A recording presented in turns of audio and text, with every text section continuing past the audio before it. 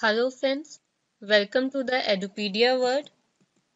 This tutorial is the third installment of our tutorial where we are studying variable, data types and constant.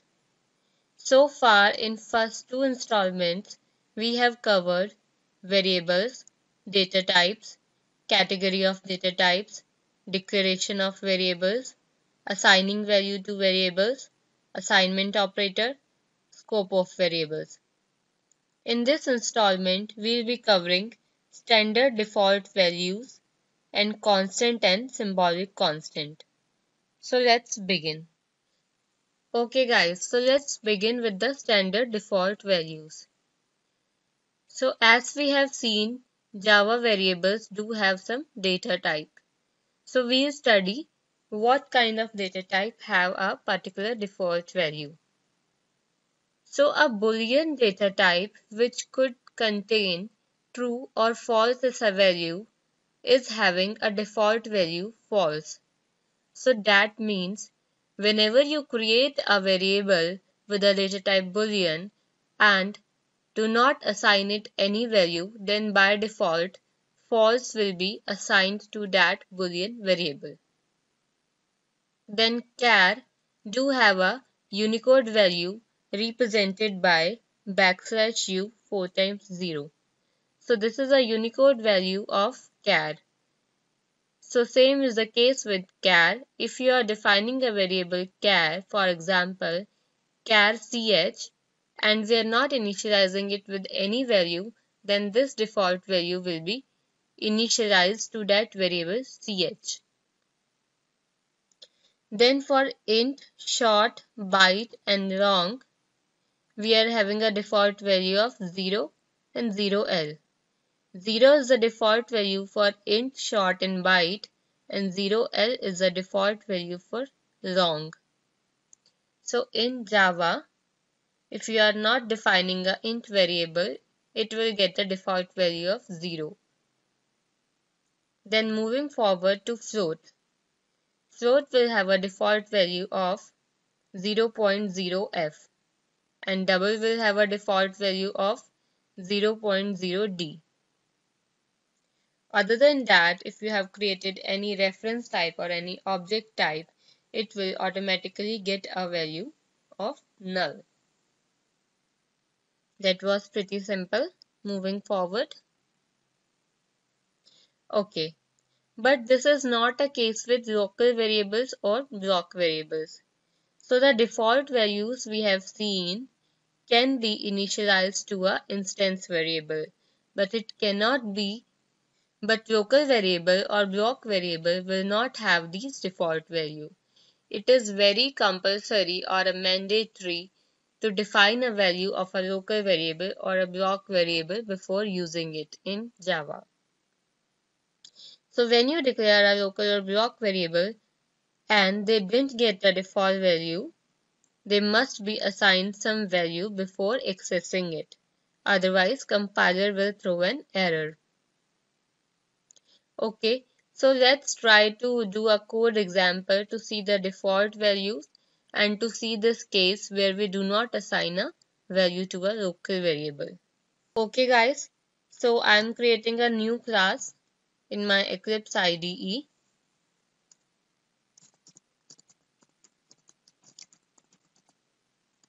The name of the class I'm giving is default values example. Now let me create a main method in this.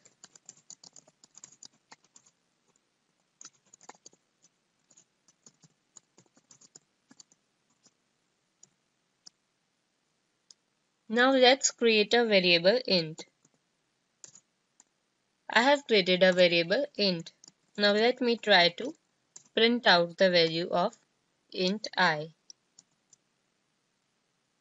You see that compiler is giving me an error, which is saying the local variable I may not have been initialized. If I just try to run the program, then I'll also get an error on console, which is saying unresolved compilation problem. Local variable I may not have been initialized. So that means our local variable is not initialized. So that proves us that we need to initialize any local variable. Let's see same with a block variable. So you see I have created a for block without initializing the variable x, and it is giving me a same error where it is telling me to initialize a variable.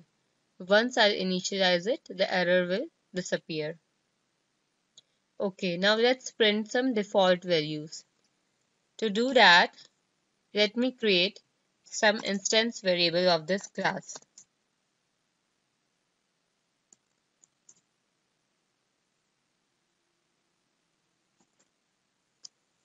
Okay guys, now program is completed. Now I'm going to print the values. Let's run this program. So here you can see the default values of each of them as we stated in the slide. Fine. Now we have covered the default values and how they can be applied to different scope of variables. Now we'll see what are constants or symbolic constants in Java. A constant in Java is used to map an exact and unchanging value to a variable name. Constants are used in programming to make code a bit more robust and human readable. Here is an example. So let's learn constant through an example. Okay, so I'm creating a class stating constants example.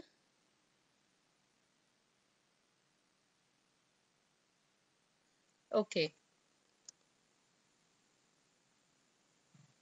now let's say I have to write a program to calculate the area of a circle, circumference of a circle, and to do some modification in that.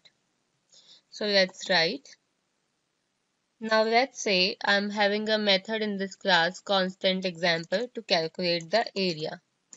Void area. Similarly, I'm having a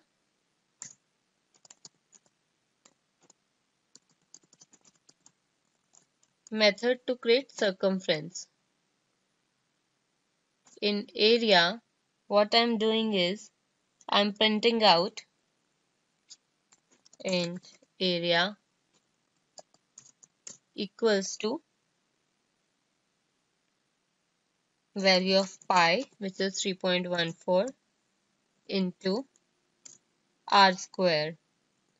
So r is something that user is giving me. So int r, again r.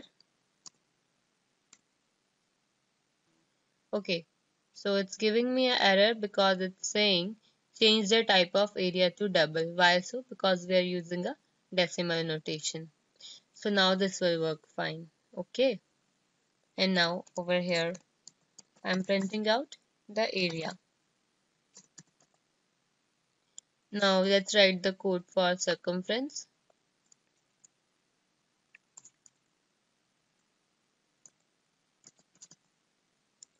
Now let's say I have a method to add the areas of two circles. So I'm taking an input as R1 and R2, and I'm calculating the area of both of them, and then I'm printing out the sum of area.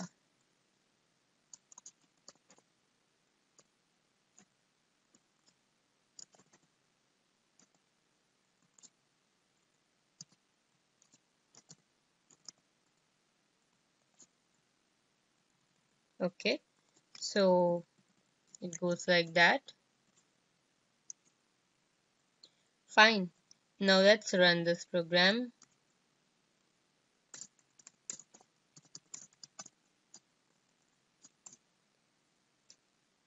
While I'm trying to run this program, just try to guess what's wrong with this program.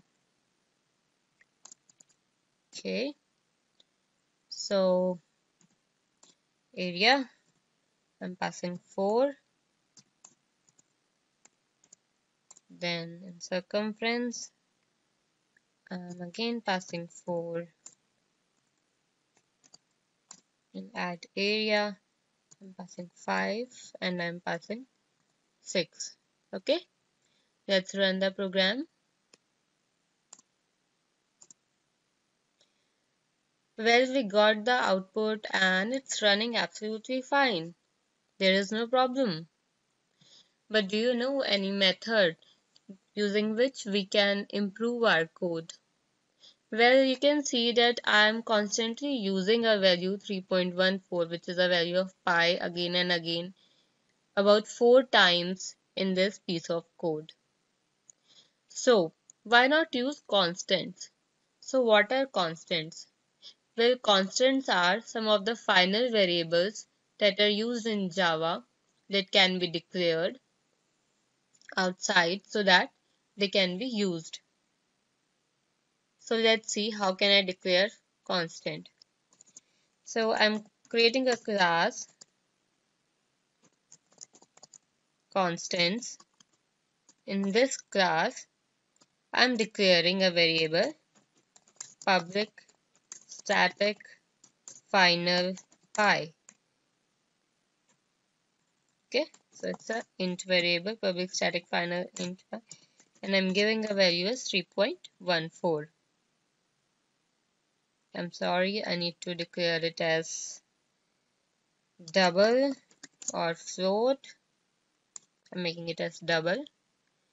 And now, instead of using 3.144 times, why not just use this constant value? So you can see I'm replacing everywhere, wherever I have used 3.14 with pi. What do you think is the benefit of doing that? Well, it makes your code error free.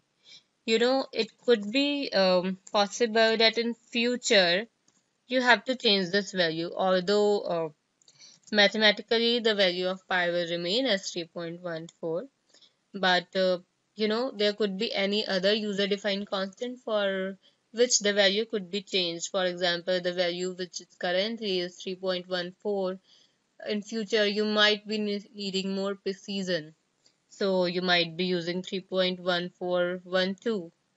So instead of changing in every place, now you just need to change it in this class, which is constant, and it will be replaced in all the places. So like this, you are making your code error free, because it could be possible that you change it in a 3 place and then forget to change it in a 4th place. Then your code will become insufficient. Now if you try to run it, so just by changing one line of code, you can see the updated result. So that's the benefit of constant. So it reduces number of lines. Well, not exactly, but yeah, it's taking the help of code reuse capability and also making your code much safe. So in Java, whenever you define a constant in a particular class with static and final keyword, it's become a symbolic constant. And why we are using it static? So that we don't need to create the object of a constant class. And over here, if you think logically, we actually don't need a object of a constant class because there is no state to be maintained. So that's why we can simply create a constant using static. And final is used so that its value cannot be changed everywhere, anywhere. And why we are using final over here? So that the value cannot be changed or overridden in any of our class. Okay, so just assume like if there is another class which could be able to override this value, then there could be a error in your code, because there is another developer who has changed this value by overriding it in his class somehow, and you are not aware about that, then your code will become invalid. So just to make sure that nobody could override the value, we are using the final keyword so that it cannot be changed in some other place. Okay guys, so we have covered the two topics. Now only one topic is remaining. That would be typecasting. We'll cover it in a next video. That's a very important topic. So thank you as of now.